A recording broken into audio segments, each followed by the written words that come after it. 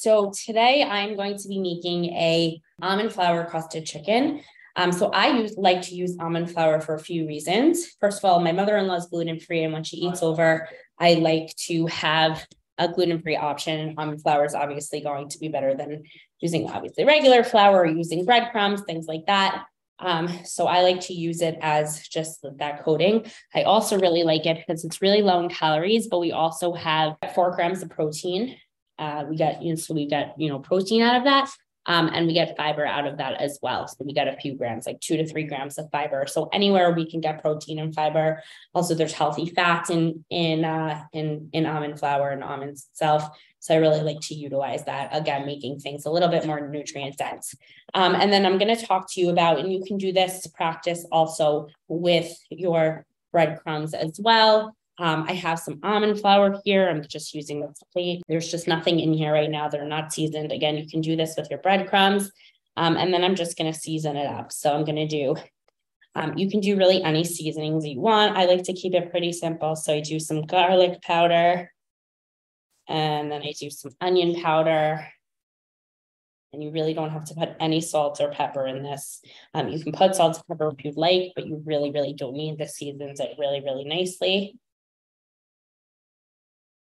I'm gonna put some paprika, and the paprikas I like to put just because I find it adds also the color, so it's not so white. And then what we're going to do is we're going to take your hand or a glove, whatever, just kind of mix that up, right? We want all the seasonings to get mixed up with the almond flour. I'm going to mix all that up, and that's that. Glove on. I have a chicken. You can use any type of chicken. I just have plain chicken breast here. You can use chicken on the bone. You can do with the skin, with no skin. You can do dark meat chicken. You can do, on the bone, off the bone. I just like a simple chicken cutlet because we're going to make a simple chicken salad with this. So I have some chicken cutlet there. I'm going to egg that up. You want to make sure you get enough egg in all the crevices so that the almond flour really sticks nicely. And then we're going to just coat it with our almond flour.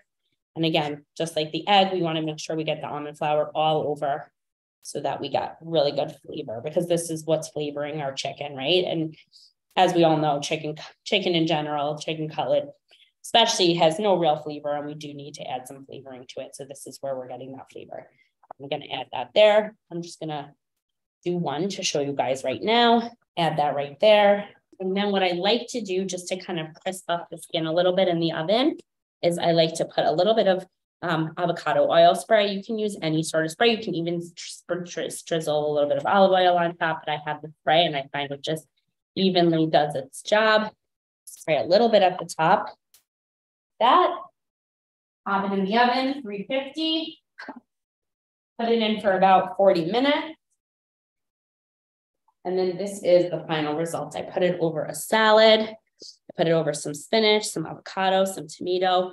The chicken looks crispy, right? It looks really delicious. And the paprika gave it that really nice color. And then I just have a really simple dressing to put on top of here. I have, again, using no salt.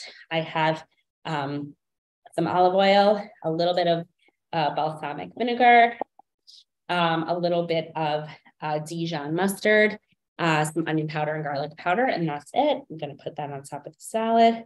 You don't even need too much because already everything's seasoned really nicely. And that is that. That's a meal. It's delicious, it's colorful, and it's super, super healthy.